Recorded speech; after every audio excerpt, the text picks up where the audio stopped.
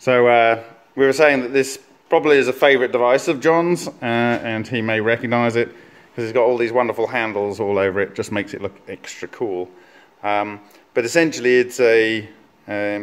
receiver, and I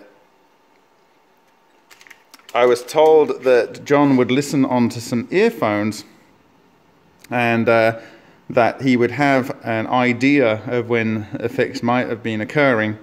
when he heard some things going on in the earphones. And I speculate that if EVOs, charge clusters, EVOs, are being built inside the metal sample, like they're in there but they haven't done anything yet, and they're building up, that if they are emitting this 2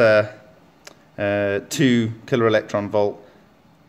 electrons, that they may cause some RF interference, and this apparently can be picked up using an AM receiver. And it might be that John was very good at tuning various things and listening to the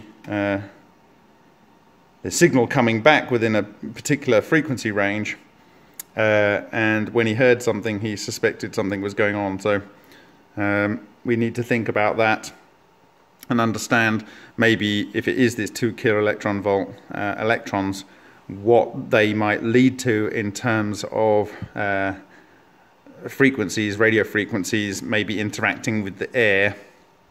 how that would, what that would cause in the way of RF, and what frequencies that would be at, in order so that we could tune this such that we'd be able to hear these things that might give us an indication of when the effect is occurring.